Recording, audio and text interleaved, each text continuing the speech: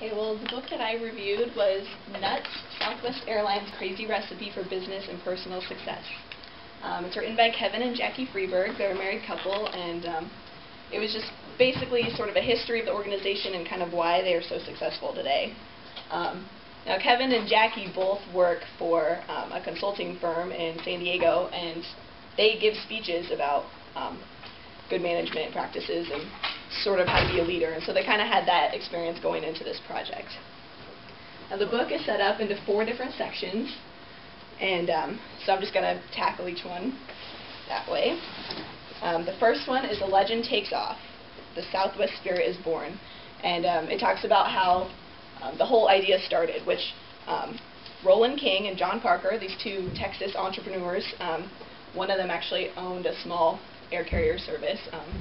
They realized that between these 3 cities in Texas, it was very expensive to travel between by bus or car, and so they wanted to set up just a small intrastate air carrier for these 3 cities. And this cocktail napkin is where they first sketched their plan when they met with Herb Kelleher, who later became the CEO, and he's probably one of the most prominent names associated with this industry, but they have this cocktail napkin on a plaque in the office because this is just where it all began.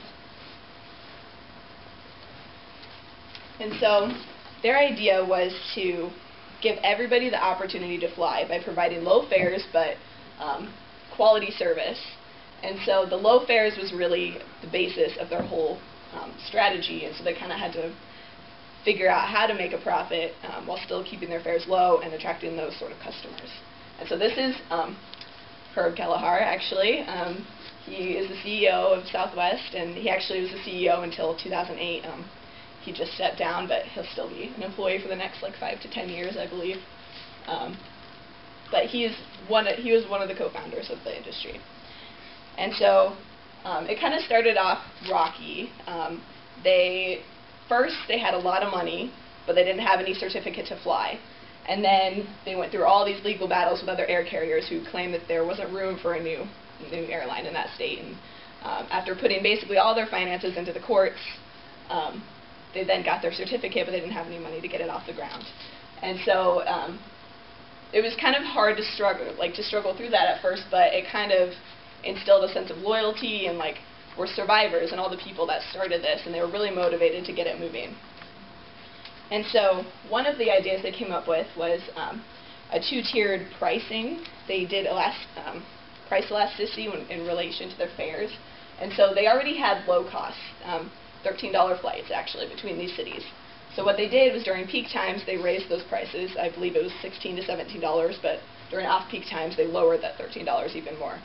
So this way they were able to fill up the planes, and they were making a lot more money, even though they were charging very low cost to get to fly around those states. Another thing that they came up with was the 10-minute turn. They had 3 planes, but their schedule was basically built for a 4-plane schedule. And so they had to turn the planes within 10 minutes, which basically you had to land, get people off, get all the baggage off, clean it up, load up the new plane, and head off in 10 minutes. And what they said in the book over and over again was nobody really knew that we couldn't do it, and so we just tried it and it worked. And so that's one of the things they still pride themselves on today, is how quickly they get things done. So next they talk about business basics with the Southwest twist. Now their mission statement has to do with how Southwest Airlines exists to make a profit, achieve job security for every employee, and make flying affordable for more people.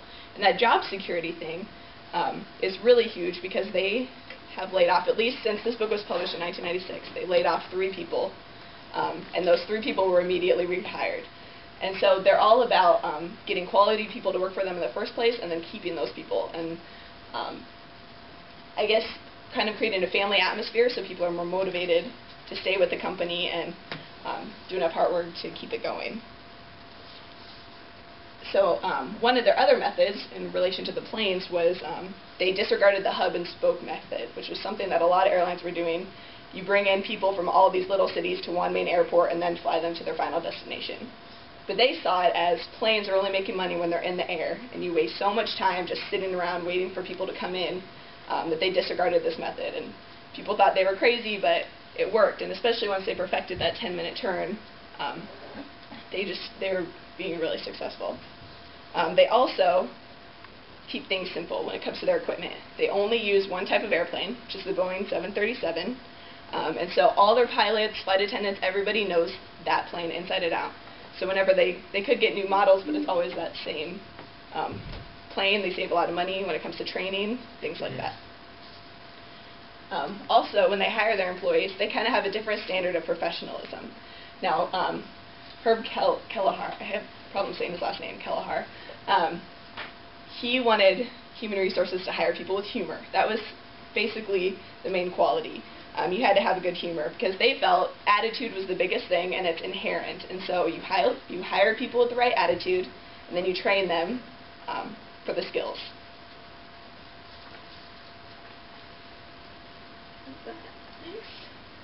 This is another picture of Herb Kelleher. Now they felt one of the most important things in this industry was to maintain a culture, a certain kind of culture for their treat their employees like families, basically. So everybody's emotionally invested, personally invested, everyone's motivated towards the same purpose.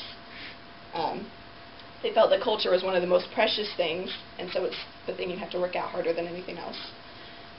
Now, there's 13 different principles that are part of their culture. I'm just going to name those off really quick because you can go in depth forever on those. But profitability is number one. Low cost. And we have family, fun, and love, which are not things you usually associate with a business. But hard work, individuality, ownership, legendary service, egalitarianism, common sense, simplicity, and altruism.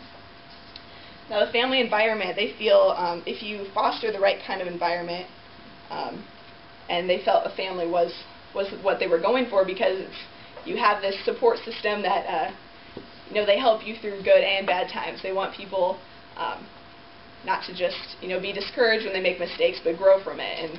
And so that's also kind of relates to why they try not to lay people off if they don't have to. They give people second chances, just like a family would. And so when people have confidence in their jobs, they're able to perform their service a lot better. Okay, when it comes to advertising, they try to make it as fun as their work environment.